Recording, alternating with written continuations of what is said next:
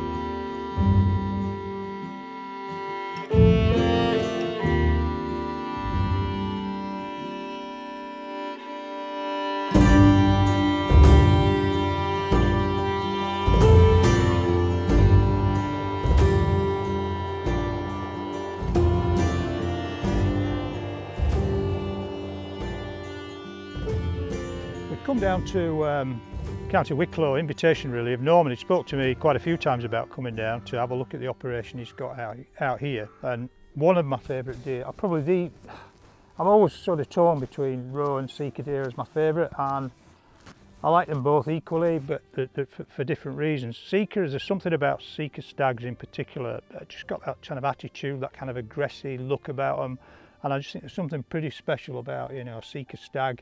Black, muscular, kind of thick cover, difficult deer to stalk. I think that's one of the reasons I like them. I don't like easy stalking. I don't want to go out and be whacking deer every time I go out. I want to have to work for my deer. I want it to be a challenge. And I think with sika in this sort of situation are challenging, to say the least. We're relatively early season. We're in the stag season. The season opens in September. And I didn't really want to come down when they're in the thick of the rut. I mean, obviously Norman's going to be busy with a lot of clients. Just wanted to come down and have a look at, you know, early season. Quite frankly, we didn't expect the weather. It's absolutely glorious. The summer we've had this year just seems to be going on and on and on, and very much like Ayrshire, they've had very little rain here. But this is Ireland. It rains all the time in Ireland. But it's very dry, very warm. Most of the days we've had 18 degrees. And it's interesting because I've seen the same sort of habit with the woodland red deer that we've got, in that you really only get a very, very brief period in the morning and at night to actually see them, because they're feeding all night. The vegetation is lush, there's bags of food available for them, there's no pressure on them. They're feeding all night when it's cool, and by the time it starts to come light, I mean, they're already walking in.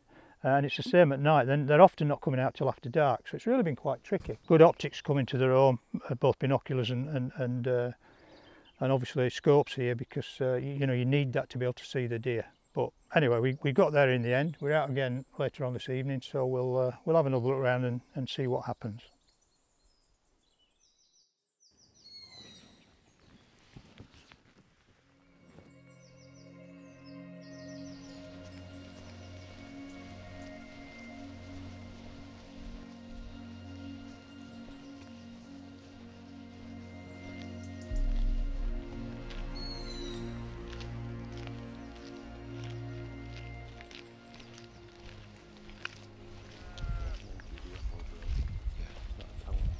Okay, for the first morning, sika tend to behave a little bit like our Ayrshire Reds really, first light and last light. So we elected to get off really early before first light, take up a position really where we were overlooking some scrubby meadow down below us, which kind of oozed deer. Plan being we would just wait, hopefully get deer moving as the light came up before they finally disappeared into thick cover. I want you to sit up on the sticks in a bit.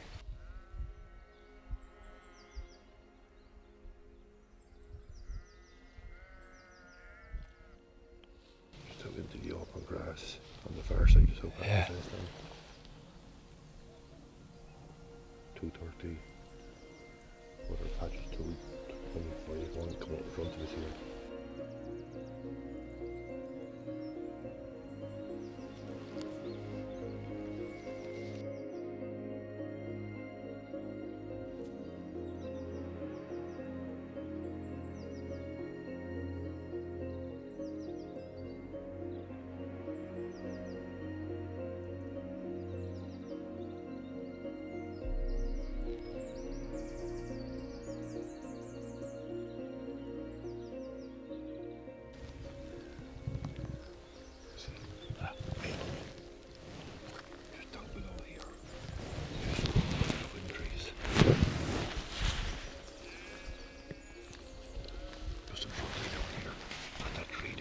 Big tree. Yeah, there's a deer at the bottom of that.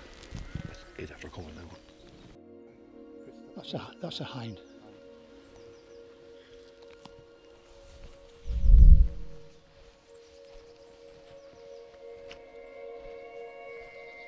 One bit of excitement was Norman stepping on a wasp's nest, which quite interesting. It was a big wasp nest as well. He didn't kind of realise, but the guy behind him, which was me, ended up walking right through the middle of it. So he kind of exited stage left fairly sharply. They've got a hive there, have they? It's not a hive, it's a nest. They've gone into that hole, look, and they'll have built a... You've seen the wasp nest in... Yeah, look at well, the one. They've built it in there, so we've disturbed that nest. It's come through. They wouldn't attack. They sting you like... Right, we're going to stalk on this way. Okay.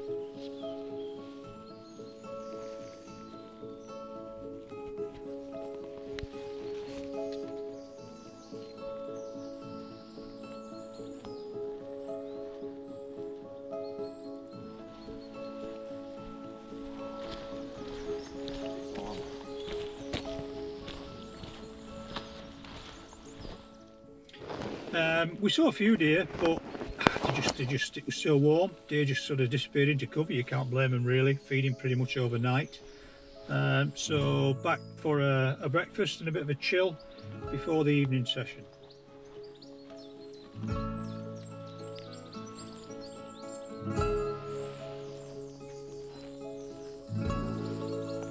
Nature's harvest. They won't starve. Beautiful. Blackberries this year are absolutely massive.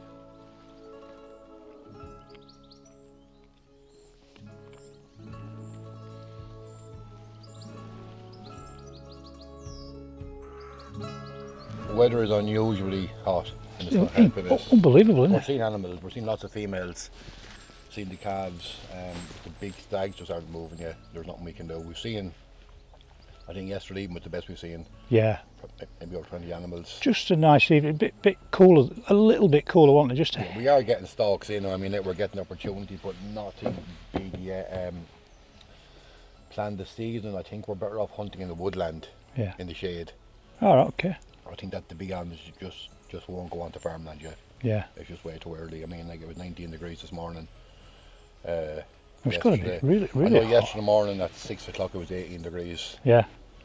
Which isn't, it's not like ideal for this kind of... It's not Irish September weather. It's not Irish weather at all, no. But it's early for rutting as well. That's not going to happen yet anyway. But I'm finding the same with the reds actually at home, in that they're just not moving that they're much. not, well, young ones, maybe. you've maybe got 10 minutes as the light comes, and then they're in, and then they're not coming out till well after dark, and just kind of lying up. Yeah, it's the same this morning, like down that clear fall. Yeah, you could see them walking in. They're just going back in. Yeah, yeah. And have a nice stalks though.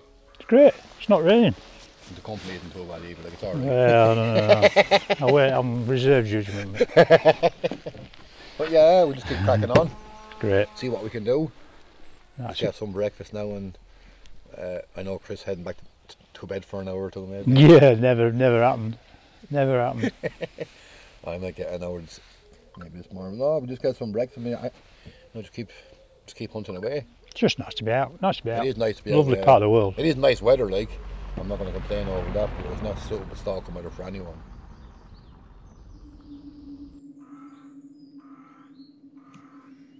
We had kind of a nice afternoon walking around the local village. Had a nice lunch, and then met Norman really probably a couple of hours before dark.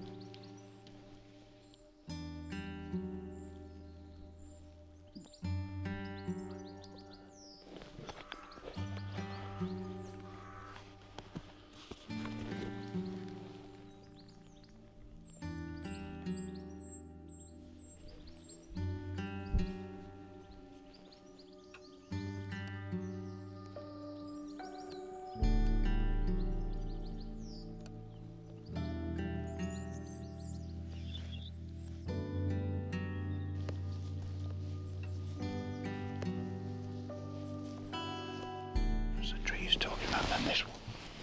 The bottom tree down there where you used to have a high seat, but in the ditch here somewhere. Yeah.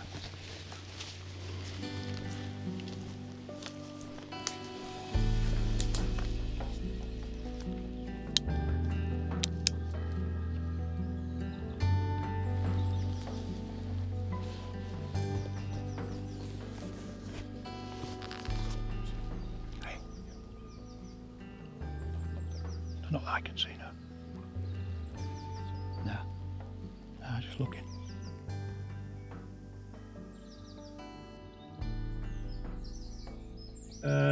Plan was really to sit. We've got a nice spot overlooking the corner of a wood, just oozed deer, and everything was perfect. But just as we were getting into the golden hour, as I call it, just that magic time before the light fading, the wind completely flipped on us. And completely turned, so blowing us into the woods. So we did move. Neither of us were comfortable about it, because we're kind of walking down past the wood and you feel as though you're winding it, but you know, we're faced with little alternative. We'd only got a bit of light left, so it was kind of a rapid charge across the field really. We had a bit of cover with the hedgerow.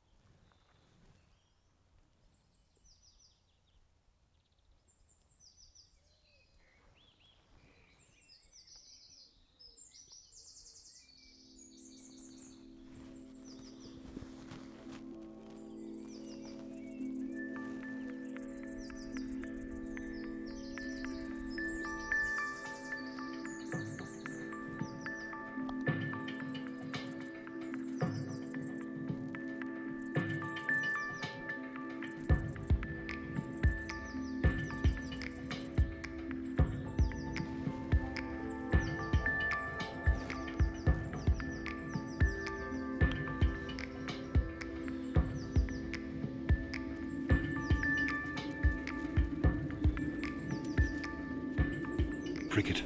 Where you looking? Where you looking? Corner. Oh, there. Cricket there, what I think. It's probably going to work down this hedge road. Got it.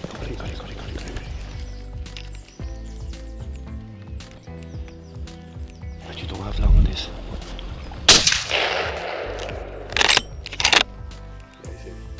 Okay. Ooh. Good stop, well done. Enjoyed it. Bloody heat will kill you. Cruel. Okay, so true to the last couple of days, we kind of laid up just in a gorse hedge here, right tucked right in close. The wind's just coming up across us, and there's a hedge line, a tree line, ditch, deep ditch and brambles with a fir wood at the back of it. It's probably about 100, 120 yards from us to the corner. And just really waited, and right at the death, almost, we could hardly see, you could just pick out some deer starting to move, and there's a bit of a gap in the ditch where deer had obviously been tracking and using it as an entry to the field, a nice lush green field, and sika started to come out. The stag's right on the edge of the tree line, whipped round, and shot back in, and you know, we can't see anything now, it's nearly dark, so we're just giving it 10 or 15 minutes and then we'll go forward and sort of search on the edge of the trees, but it's going to be really tricky because it's nearly pitch black. Anyway, we'll see how we get on.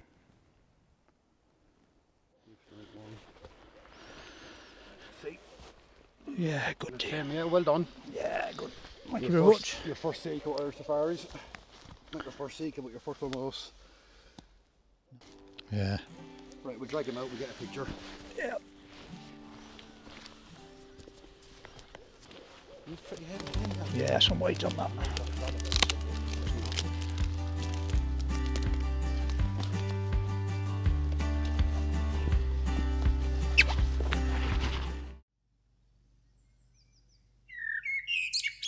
Right, I just wanted to talk a little bit about this Leica Calonux View, fairly new, sent to me by the guys at Scots Country International, so thanks very much for that. Really, they wanted me to have a look at it from a user point of view. Now, I'm not a specialist thermal night vision man. I do no night shooting at all.